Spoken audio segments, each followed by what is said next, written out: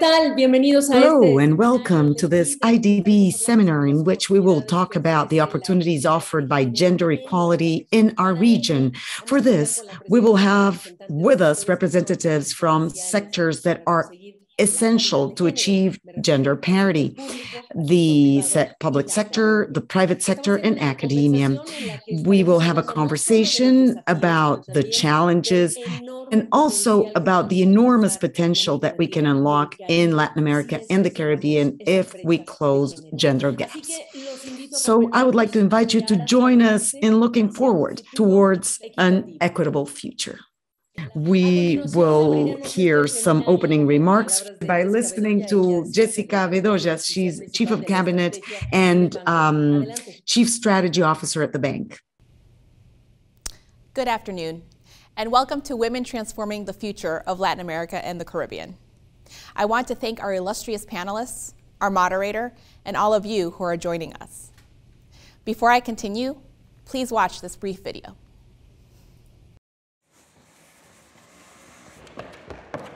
Me llamo Carlota Camila. Soy de Venezuela y tengo 7 años. Eu sou brasileira. Soy de República Dominicana. Nací en México. Yo quiero ser maestra y maquilladora. Me gustaría ser mamá. Modelo, youtuber y veterinaria. Bailarina. ¿Querés jugar un juego? Bueno, ¿qué juego? Imagínate una historia sobre esta mujer. Ay, tiene un monito. Se llama... María. ¿Se ve amable? Para mí trabaja en una heladería. Es peluquera. Tiene cara de trabajar de maestra. Doctora, sí. Tiene un novio. Me parece que tiene familia porque la veo feliz. ¿Le gusta jugar a la pelota con su nieto? Ella dice que es igual a nuestra directora del colegio, pero... Es que tiene rulos como ella. ¿Ahora me cuentas quién era? Por favor. Yo te voy a dar para leer una frase que dice qué hace en serio esa mujer, ¿va? Mabel fue la primera ingeniera mujer en trabajar en una represa hidroeléctrica chamada Salto Grande. Então ela não é doutora, ela ajuda com a eletricidade. Cuando Blanca estudió para ser ingeniera, eran muy pocas las mujeres que seguían esa carrera. Luisa trabaja para llevar electricidad al pueblo indígenas en Colombia. Oh, não me imaginei que era isso. Sim, eu fiquei impressionada. Eu não pensei que ela ia ajudar com eletricidade.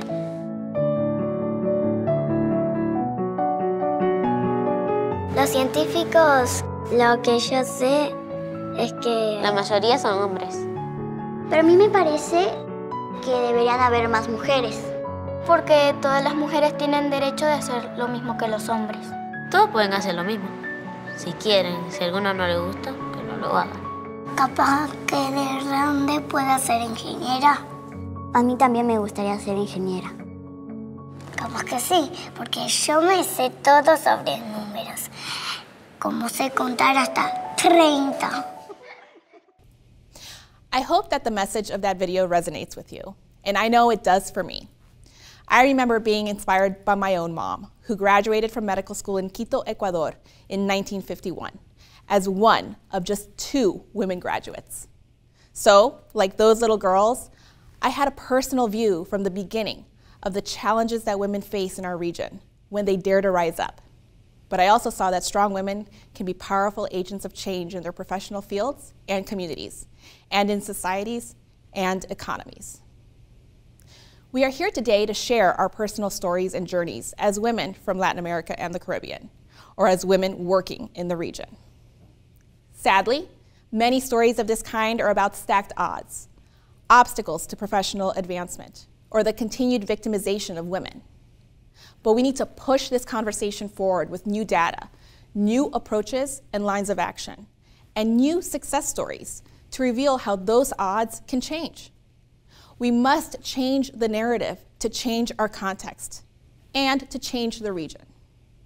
We at the IDB believe that this moment is a prime opportunity to do so, because in the wake of the pandemic and emerging global economic stresses, the need to economically and socially empower women has never been more convincing. Women deserve the chance to drive recovery and growth. For the sake of development in all of its forms, we are convinced that women's empowerment is one of the true imperatives of this era. There is a lot of data out there on the scale of gender gaps, including in Latin America and the Caribbean, where the problem has been so acute and for so long. But many of us still underestimate the severity of the challenge and the toll it has taken, especially in the context of the pandemic. The IDB's COVID-19 Labor Observatory found that in the 12 countries it tracked, more than 31 million jobs were lost from February to August 2020, and women held more than 15 million of those jobs, especially in industries with traditionally high levels of female employment, such as hotels, restaurants, transportation, social services, and health. The fall represented a 16% drop in women employment from a baseline of already large gender gaps. COVID-19 erased the slow progress we achieved to close that gap, and today, women are recovering jobs less quickly than men. Behind this trend is the fact that women are overrepresented in the informal economy, while in the formal economy, they are underrepresented at managerial or director levels. In sectors such as construction, which has good rebound prospects, women do not even account for 15% of the employees. There are also few women in science, technology, engineering, and math jobs, the STEM category, which tend to be some of the best paid and most stable. Even in renewable energies, an emerging high-growth industry that is key to our region's sustainable future, women represent a small fraction of the workforce, and the jobs created by decarbonization will mainly come in sectors that are currently male-dominated. I should also note that women and their businesses are often nearly invisible in many industries in our region due to limited data on their role in value chains. That means limited understanding of the particular challenges their businesses face, including lower levels of technology adoption and greatly reduced access to financing compared to male-led companies. Among our region's micro, small, and medium-sized enterprises that are women-led, a staggering 70% that apply for credit do not receive it. Now the question is, if there's so much inequality, what can we do about it? The reality is that more gender equality can create stronger communities, more innovation, and GDP growth in the double digits. Governments and private sector leaders have major work to do to correct this scenario, but we cannot sit back and wait for things to improve on their own. We have to act concretely and urgently. At this time of adjustment in international economies, we have the opportunity to promote deep reforms to address the structural problems that have traditionally hindered the full development of women and their professional progress. The IDB is implementing its Vision 2025, a blueprint for getting the region not only back on its feet, but laying the groundwork for growth that is sustainable and inclusive. Our plan is both proactive and strategic, working with both the public and private sectors to take advantage of the opportunities that are opening up, without falling back into past models that have worsened or overlooked gender gaps. In our lending and technical support, we are prioritizing small and medium-sized businesses, strengthened value chains, digitalization, climate action, and of course, gender equality and inclusion as a cross-cutting element of development. Last year, we invested more than $700 million in projects whose main goal is to promote gender equality or equal economic opportunities in our countries. And that effort takes a wide variety of forms. In Chile, the bank has been working with Laboratoria, a social entrepreneurship initiative to train women who are small entrepreneurs in the digital transformation of their firms. It is one among many of our investments to help close the gender-based skills gap and digital divide. Through our work with the Women Entrepreneurs Financing Initiative, or WeFi, we are mobilizing more than $230 million for women entrepreneurs and women-led businesses. And in Uruguay, the IDB helped finance and develop the National Integrated Care System to expand high-quality services for young children. Such advances help women balance their professional and domestic lives, promoting equality. Through WeExchange, created by IDB Lab, our Innovation for Inclusion laboratory, we are providing a critical platform to connect women entrepreneurs in STEM fields. Mobilizing and crowding in the private sector, which is hungrier for ESG investments than ever, is a key goal of our Vision 2025. And that extends to our work on gender, including through our private sector arm, IDB Invest.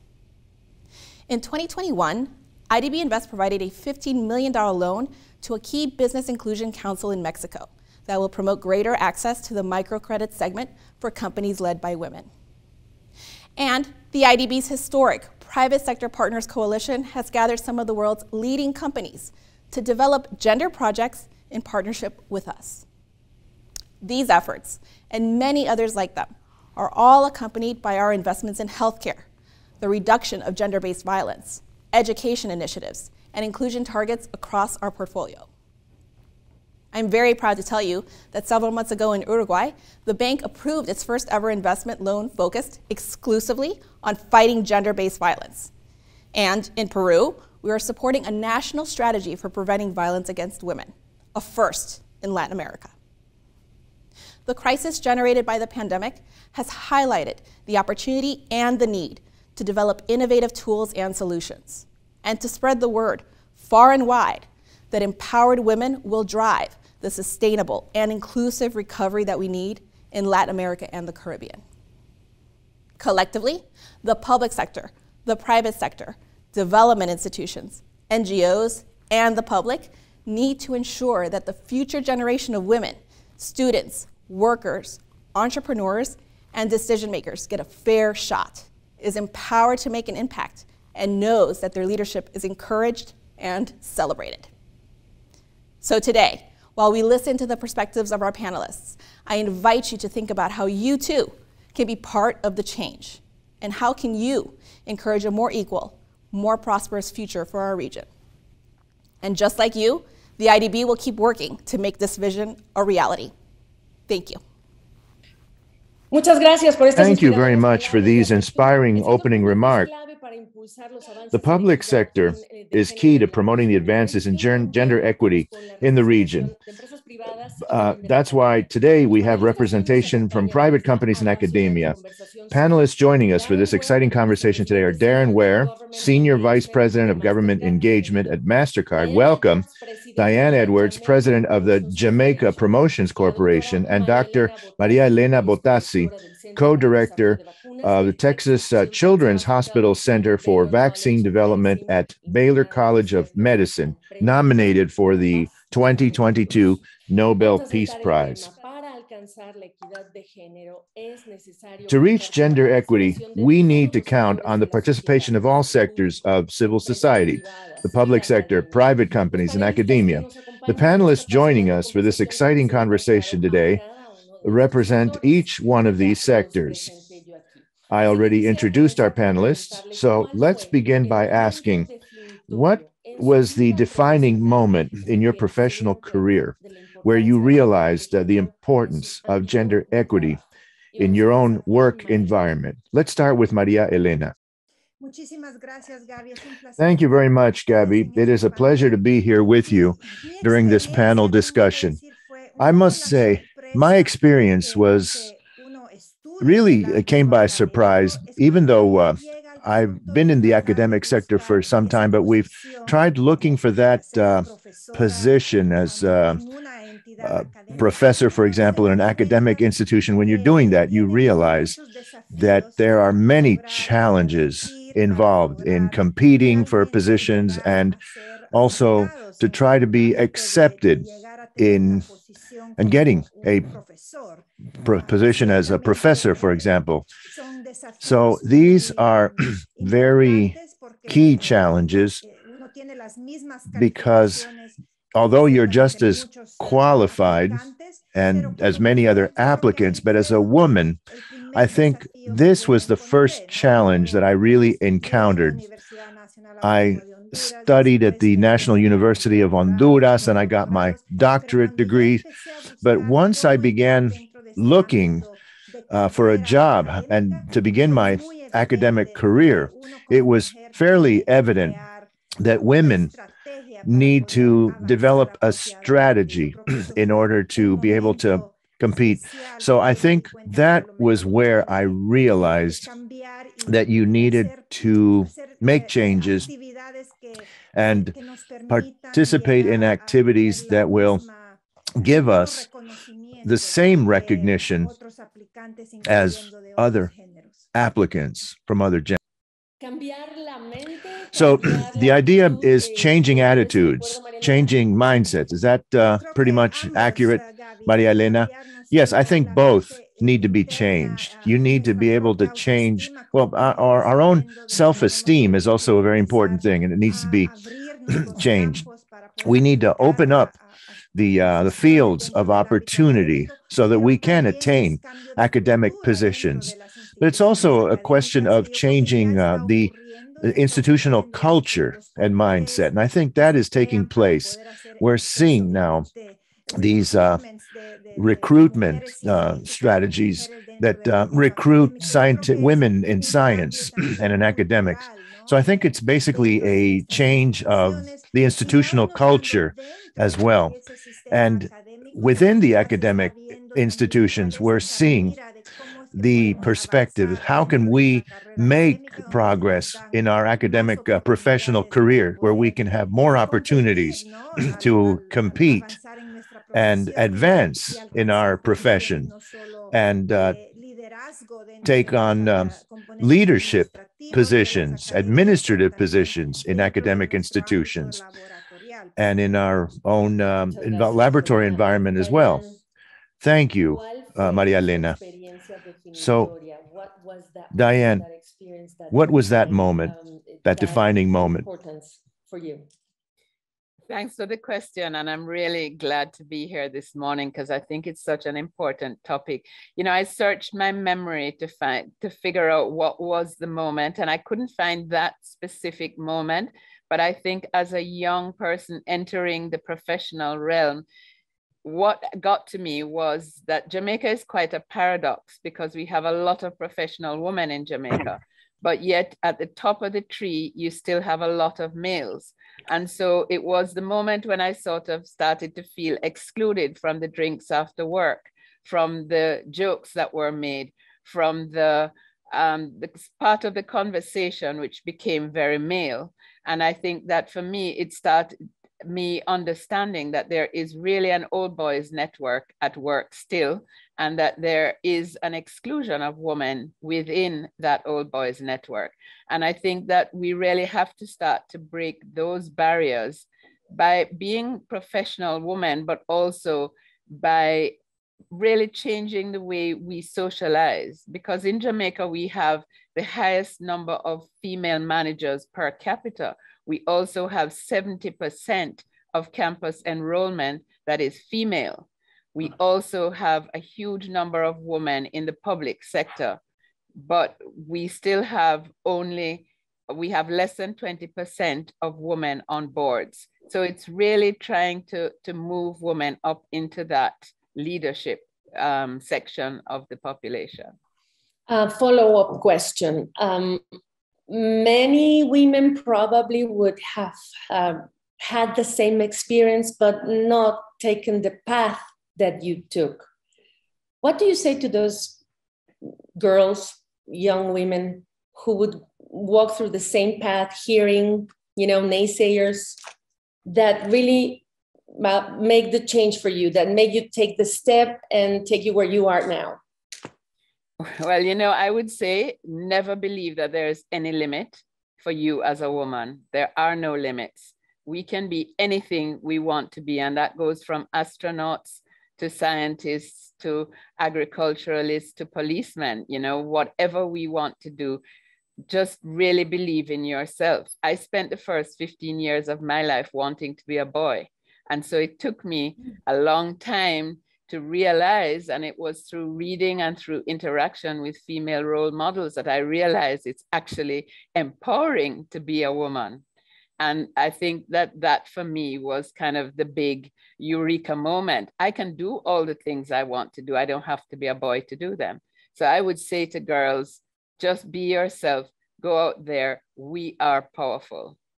Qué importante idea. No querer ser niños. No tenemos que That's such an important concept, that we don't need to be males. We don't need to be boys to reach our potential.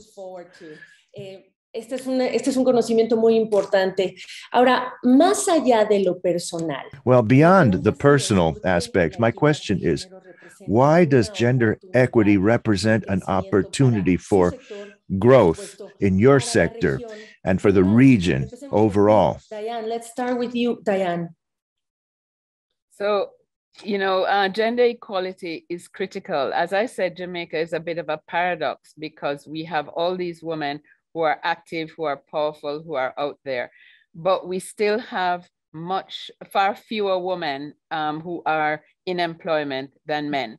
So a lot of the new industries that we are bringing in to Jamaica, so for instance, the outsourcing industry in which we have been very successful, that tends to be female dominated at the lower level, but we need more female leadership because all the studies have shown that females have greater balance of empathy and ambition, less ego-driven, more coherent, more collective, more working for the group, for the team. And I think we need to start to engender some of those softer skills into our workplaces and into our leadership, because that will drive us further, and that will drive male productivity as well as female productivity, which is a big challenge in the region. Darren, ¿cómo se diferencia esto en el sector privado? Darren, is it the same in the private sector? Well, I think what happens is gender equity it's an opportunity in financial services, right? Because the segment is under targeted and the services are often not designed specifically for women. So the banks and fintechs that understand that soon are going to have the opportunity to both bring those women into the financial system, many of them that are not yet customers, but also to gain very high customer loyalty if they do it properly.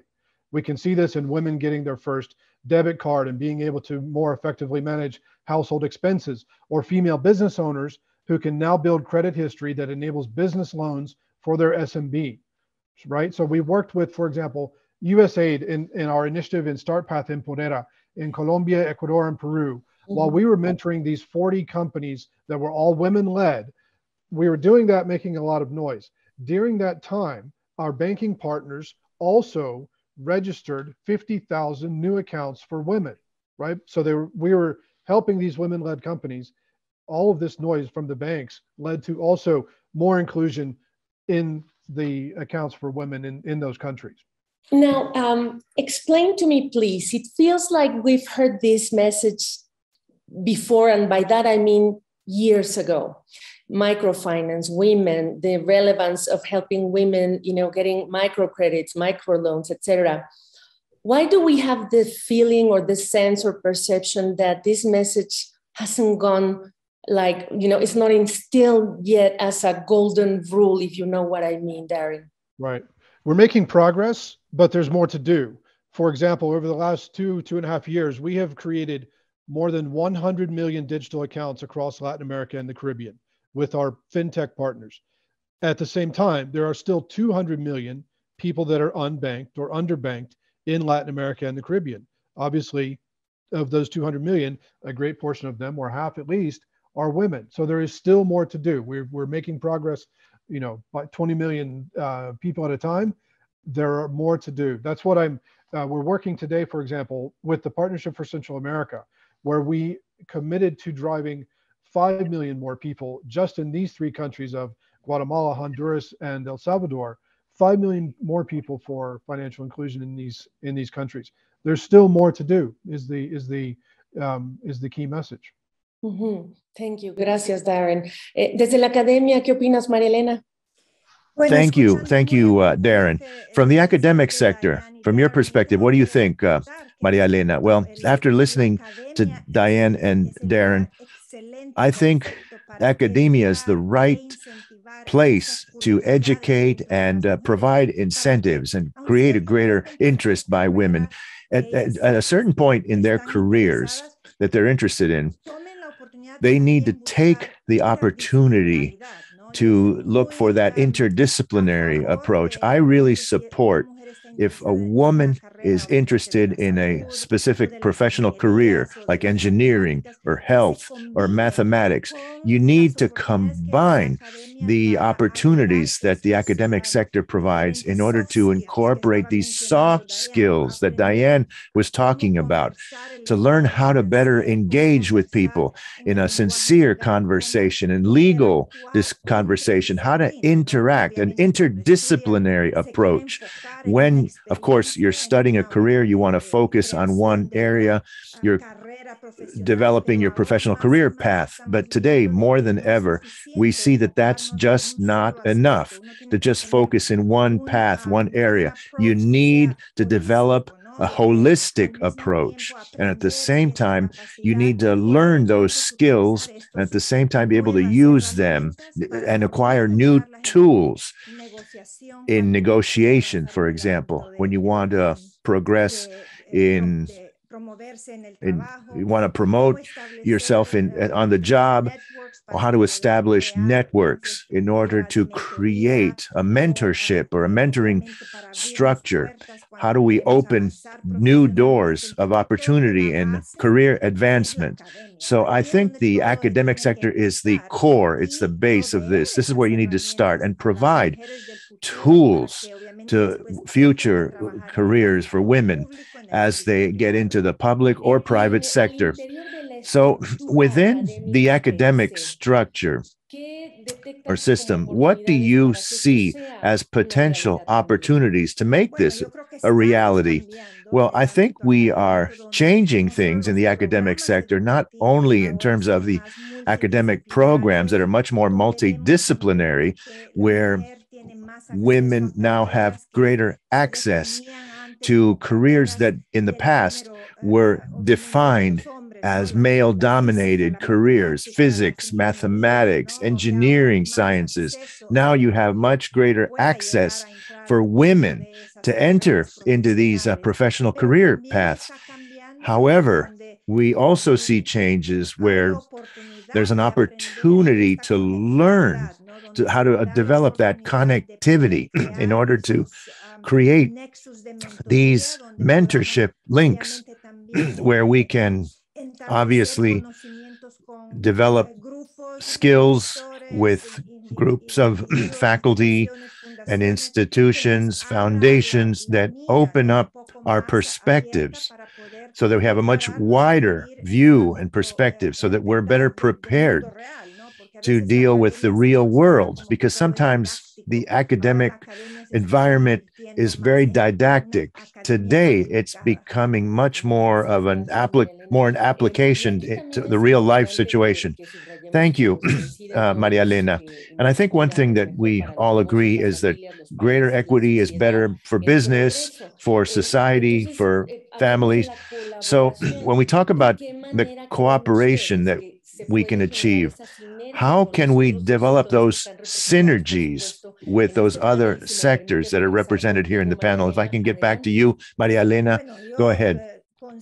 Well, I believe that it's essential that we have that communication and that at the same time we develop these partnerships, consortia in between the academic sector, public-private partnerships with the labor and public-private labor aspects, because the workforce and the creation of and development of women that are going to enter the workforce, they have to have an opportunity during their studies to see exactly where they see themselves positioned as they embark on a professional career, whether the public or private sector, which is the source of their jobs.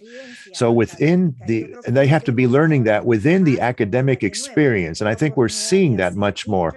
The opportunities, for example, through internships and applying during their academic studies to be able to see exactly where they fit, where the women fit in these professional career paths. Where can they start a new job? And also how can they continue to advance and get promoted? So If I could just ask you all to include in your response, when we talk about you in the women's career path, you also have maternity. They have to take maternity leave, and there's a potential for loss of job opportunities. So, what kind of cooperation are we seeing in that area? What's absent? What still needs to be included in that cooperation between the three sectors? What can be done, Maria Elena, in dealing with these aspects? Well, I think we're already seeing changes in that regard. I think we're seeing more equality in terms of sharing those responsibilities between parents, mothers, fathers. I think we're seeing in the not just in the academic circles where we're more flexible, but to see how both public and private sector entities are now providing opportunities to, in other words, don't discourage women or men for that matter, be able to take leave. And this is an opportunity, a shared opportunity. We're seeing, for example, more and more fathers are taking as much of a role, sometimes an even greater role in rearing children when a new baby is born. So I think we're already evolving to the point where there's much more equality in terms of sharing parental responsibility so that we don't have women thinking that they're facing some disadvantage or hurdle in dealing and rearing children. And I think now we're seeing a much more shared responsibility.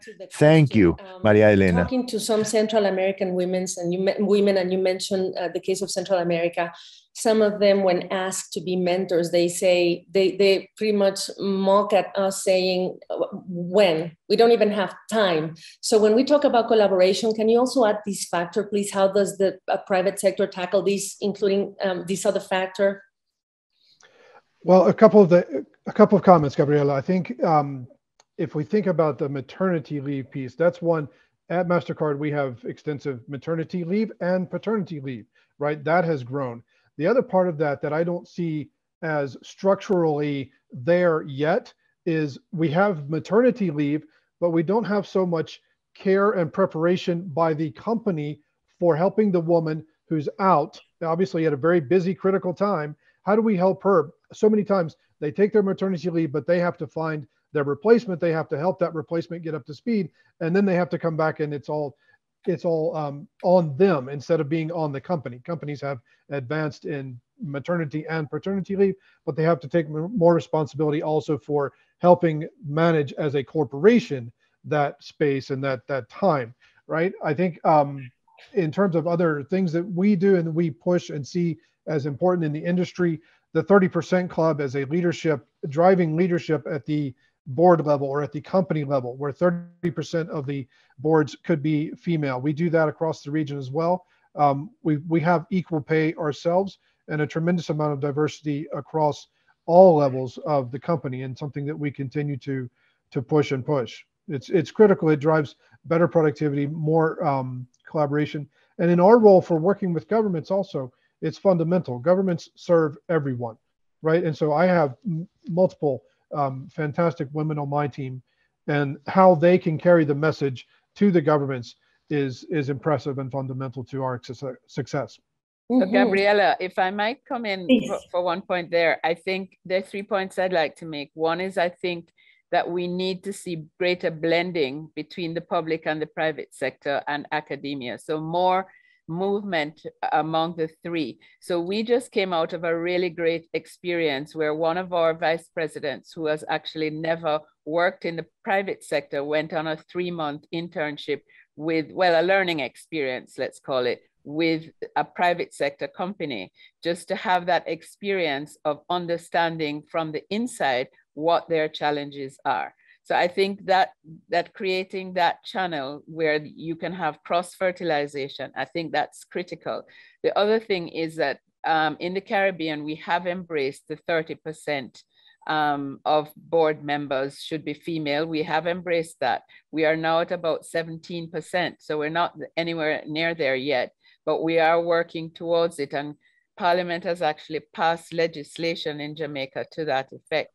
And I think the third point is that we are starting the whole discussion about paternity leave, because until men really, and we are, as I said, a paradox in the Caribbean, because we are male dominated, but many households, 46% in Jamaica, are headed by females. So you've got this paradox going on of the reality tends to be female headed, although the society tends to be male dominated. So we need to start to understand paternity leave and fathers' rights in a sense, because fathers have to assume their responsibilities. So I think that it is in those ways that we are going to see an advancement of female equality, because we still don't have enough daycare. We still don't have enough support mechanisms for women as they go on maternity leave and return to the workplace. So all of these issues need to be resolved together. A question probably for Darren, following up on these fantastic ideas, that the blending that you mentioned, Diane. In Latin America, the blending process, the interaction process between the government and the private sector, is it easier nowadays? Is it harder nowadays? Does it require to have a woman on each side for it to happen? What's your experience, Darren? Well, that's one reason I think our team is called government engagement, right? We work with governments to try and help them solve their issues of financial inclusion, of subsidies disbursement during the pandemic for emergency assistance to all parts of the population, to driving the SMEs and support for them for the economic recovery. I think all of those things are good examples.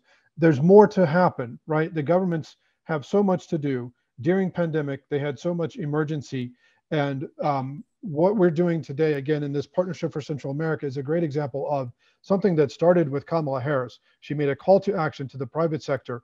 We got involved, Microsoft is involved, Nespresso is involved, and now we are working very closely with the governments across the region and here in Central America to help them achieve their digital agendas, right? Their digital agendas include gender diversity, financial inclusion, transparency in all of the financial flows that they touch, for example.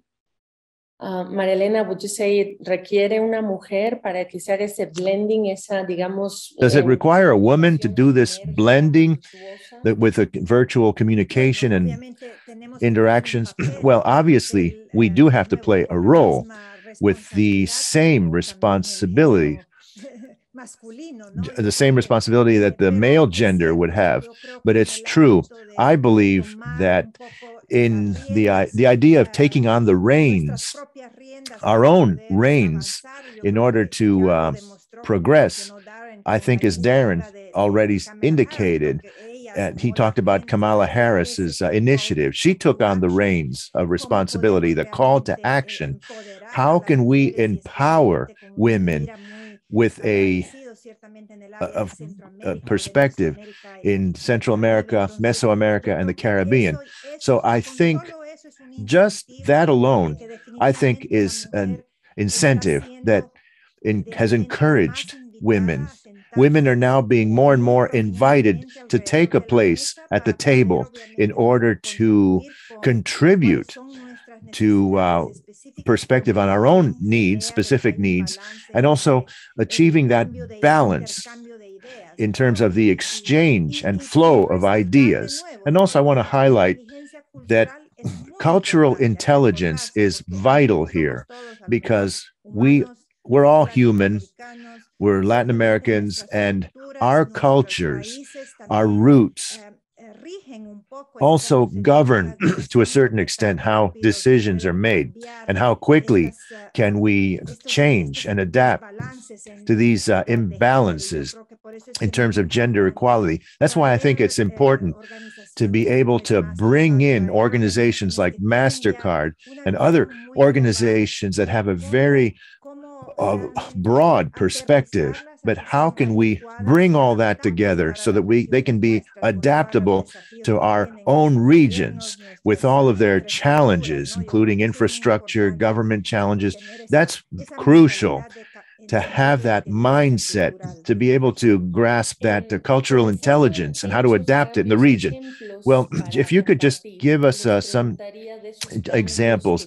I want to talk about some of the what changes have been effective in promoting women's leadership in each one of your sectors. Could you give us a specific example and some of the positive effects and consequences that could be perhaps replicated elsewhere? Let's start with Diane. I would say having a female prime minister in Jamaica was really, really important because, again, it's that symbol that breaks the ceiling and that says we can do it. And I think that goes for a number of people. We now have Prime Minister Motley in Barbados, who's a huge inspiration to a lot of people. Kamala Harris is a huge inspiration. And so I think having those role models has really been critical for the region. Thank you. Darren? Yeah, I think so. We're at a critical time. We had several female presidents in Latin America in the past, Bachelet, Laura Chinchilla, so many. And now we have today 1 billion girls under the age of 18 around the world. They can become the largest generation of women leaders, entrepreneurs, promoters for change, all of these things.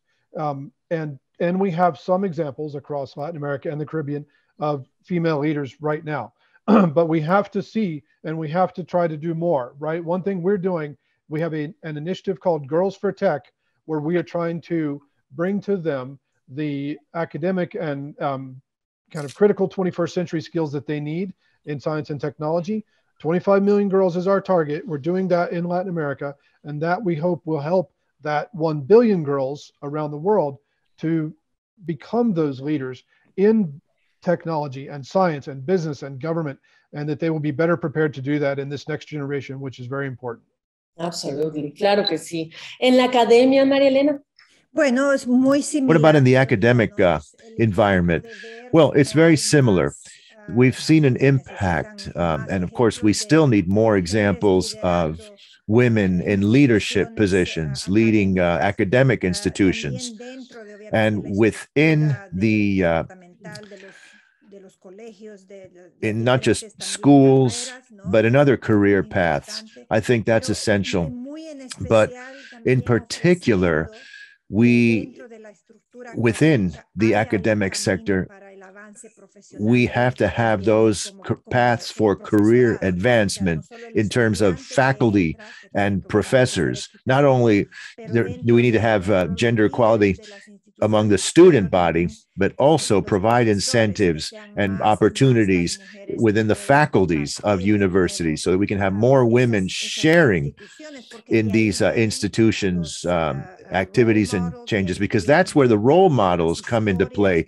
That's where we develop the narratives of how women can not just be a student and learn and be successful, but can also be successful as professionals and how they can balance their individual, personal responsibilities and professional responsibilities.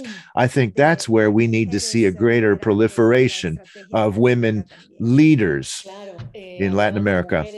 Yes, the role of women in government positions. We've heard Jamaica, the United States, with Vice President Kamala Harris, to aspire to achieve those same roles in both cases. So I would like to just conclude our discussion by asking, just imagine the future.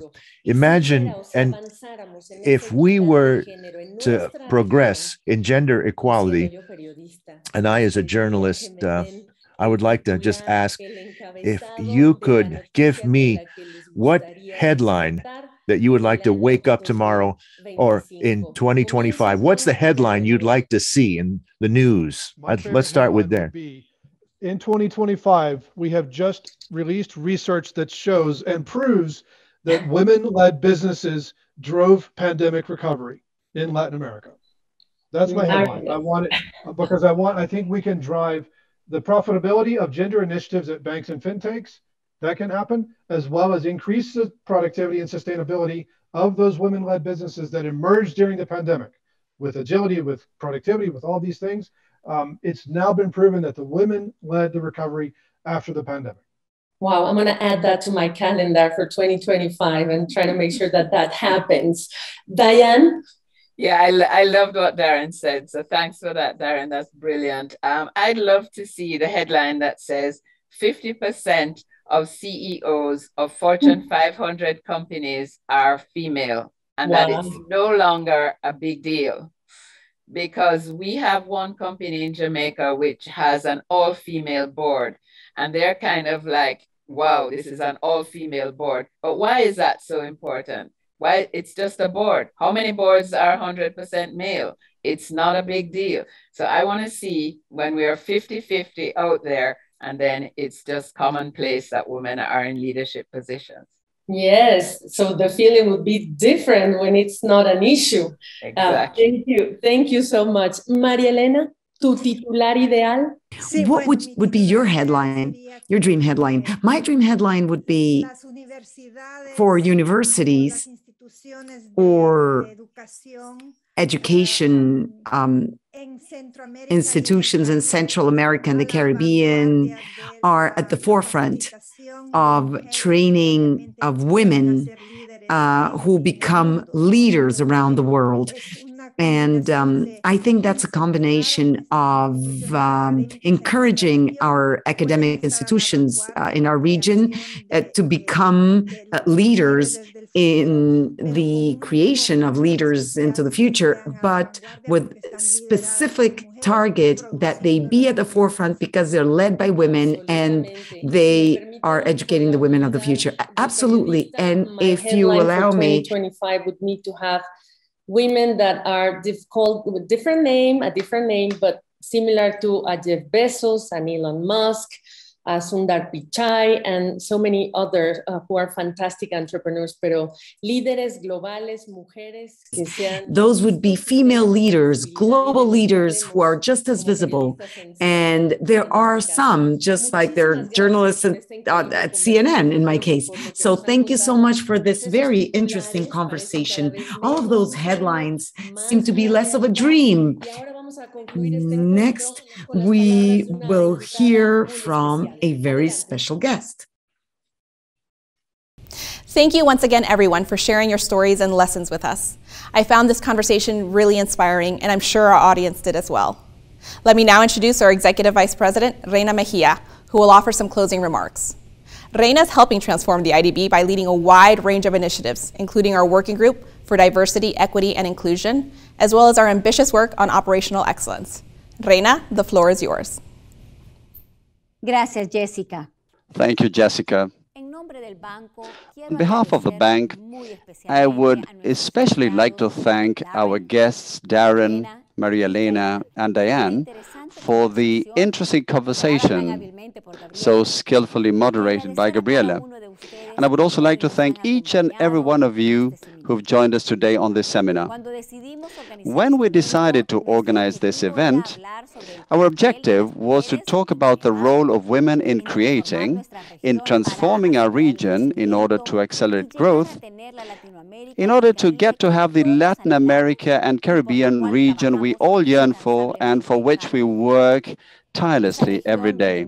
That region where our children, both boys and girls, can hope to have the same dreams and the same goals because they have access to the same opportunities. After what we've heard, I think we've managed to move the conversation to a new level. And apart from moving the conversation, the examples shared today show that gender equality is becoming more and more of a reality. Today, we have seen how this perspective helps our economies to make the jump they need. All of this through concrete actions such as equal pay between men and women for similar work, the participation of women in science and technology courses and careers, and the increase in the number of women leaders in business, government, organizations, and academia. It is estimated that 1.3 million businesses in Latin America and the Caribbean are owned or led by women. But 70% of the times, those women can't access the credit they require due to gender bias. This is limiting growth and job creation. We are getting to see how this is changing, but it needs to change even more and faster. If we were to eliminate the gender gap in the labor market, the region's GDP would increase by 23%, which would add $1 billion to the economy. In a nutshell, it can be said that no other policy offers such a powerful return on investment in order to foster socioeconomic growth as the empowerment of women. It is a large investment, but in order for this to work, we must keep up the fight against gender-based sexual violence in all forms and in all areas. And we must do even more, such as work in order for the care of dependents in our families not to fall on the shoulders of women only. It should be a shared responsibility so that women can have time to invest in their personal and professional development. One of the greatest tasks we all have here, both men and women, is to ensure that the region's women feel and are empowered, and for them to know that they can count on us, on each and every one of us. We are convinced that when women advance, the economies win, companies win, our children, sons and daughters win. At the end of the day, we all win. This is why this is one of the strategic pillars of our Vision 2025. I would like to conclude on a note of urgency and optimism. The headlines imagined for 2025 have really filled me with a lot of enthusiasm, not only because they portray the region we want, but because after this conversation, it's become clear that they are a possible reality. In particular, what Darren mentioned, women have led the economic recovery of Latin America and the Caribbean. At the IDB, we work precisely to offer concrete solutions with a gender perspective. Maria Elena mentioned the enormous importance of academia in training women and preparing them for the labor market. I couldn't agree more. At the bank, we have initiatives that tackle this matter from childhood, such as the Little Adventurers program we developed with Sesame Street and the Colombian Family Welfare Institute in order to reduce the learning gaps during the preschool period. In Costa Rica, we have fostered and encouraged young women and adults to sign up for STEM programs and to sign up for high school. And in Argentina, IDB Invest, our private sector arm, has worked with Central Puerto, a company, to build 2 wind farms with a commitment to hire more women. And they have done so. Last year, 60% of the positions were covered by women. Initiatives such as these are the ones that are lowering barriers, breaking paradigms, and opening up spaces for more programs deliberately designed to offer opportunities and equality for women. I would like to take home with me what Diane said. Don't believe there are limits. We women can be whatever we want to be. With equality, the opportunities are endless. And at the IDB, our goal is for women to lead the transformation of Latin America and the Caribbean towards a more equitable and more just region. Thank you very much. Estimados, esto ha sido todo por hoy. Dear all, this has been all for today. Thank you for joining us in this look towards the equitable future that we all want. Also have come a long way in order to believe and grow towards what we want.